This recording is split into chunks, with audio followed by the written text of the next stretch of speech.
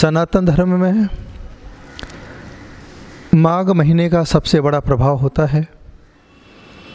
ऐसा हिंदू पुराणों में कहा जाता है कि पूरे माघ महीने में परिवारजन, बड़े बुजुर्ग गंगा के किनारे बैठ कर के ध्यान साधना, जो भी आत्मशक्तियाँ हैं उन शक्तियों से साक्षात्कार करते हैं। कोई हरिद्वार जाता है, कोई प्रयागराज जाता है, जहाँ जहाँ पर भी गंगा का स्थान है वहाँ जाकर के माघ महीने में पूरे 1 महीने तक प्रातःकाल उठते हैं और प्रातःकाल की बेला से स्नान से निवृत्त होकर के अपने प्रभु को याद करते हैं, प्रभु के जाप करते हैं, शाम को आरती करते हैं। इस प्रकार से पूरे मास को धर्म के साथ व्यतीत करते हैं। ऐसा ज्योतिष शास्त्र के अंदर कहा जाता है। माघ मतलब मघा नक्षत्र अपने आप में ही एक प्रभावशाली नक्षत्र है, आत्म कल्याण का कारक है। इस समय 5 फरवरी माघ पूर्णिमा आ रही है। इसी माघ पूर्णिमा को सबसे बड़ी पूर्णिमा माना जाता है। यहाँ पर एक विशेष संयोग आ रहा है, सर्वार्थ सिद्धि योग है और सर्वार्थ सिद्धि योग के साथ यहाँ पर एक साथ पुष्य नक्षत्र और अश्लेषा नक्षत्र का योग बन रहा है। इस समय धन प्राप्ति करने वाले यदि ओम ह्रीम नमः, ये मंत्र हर धर्म के लिए प्रभावशाली मंत्र है। ओम में जैनों के हिसाब से नमोकार है, हिंदू के हिसाब से ब्रह्मा, विष्णु और महेश है, मुस्लिम के हिसाब से आमीन है और सिख के हिसाब से एक ओंकार सतनाम है। हर धर्म में ओम का जाप है, ओम का ध्यान है। रीम जो है वो दैविक शक्ति है।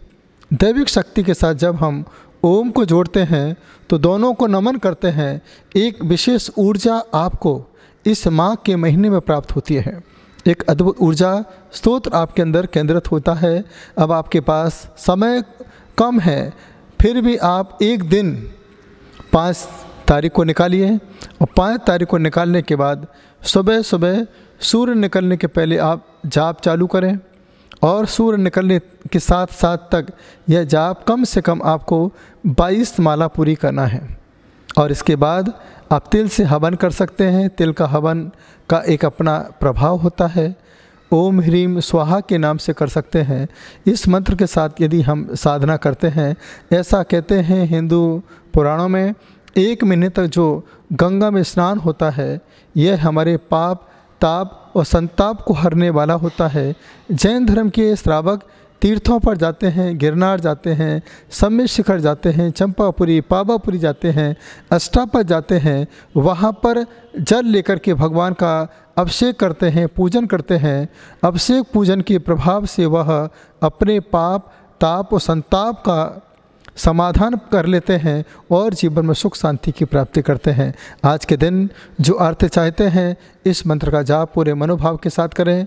जो लोग अपने जीवन में मानसिक तनाव से ग्रसित हैं तो वह सुबह 3:05 पे उठें और कम से कम 10 मिनट तक इसी मंत्र का जाप करें। पढ़ने वाले बच्चे प्रातःकाल की बेला में सूर्य के सामने बैठ कर के सूर्य को देखते हुए ओम ह्रीम नमः, ओम ह्रीम नमः, ओम ह्रीम नमः इस मंत्र का जाप करें।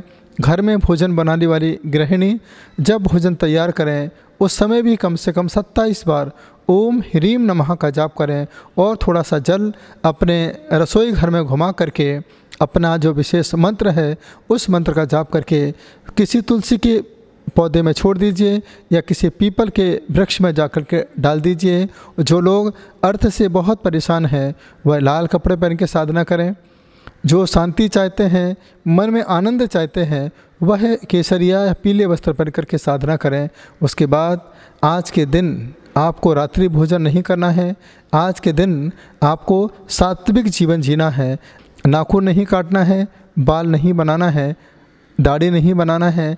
आज पूरा दिन सात्विकता के साथ, धर्म ध्यान के साथ व्यतीत करें तो माघ पूर्णिमा आपकी हर कार्य की पूर्णता करे, आपके जीवन की हर इच्छा की पूर्ति करे।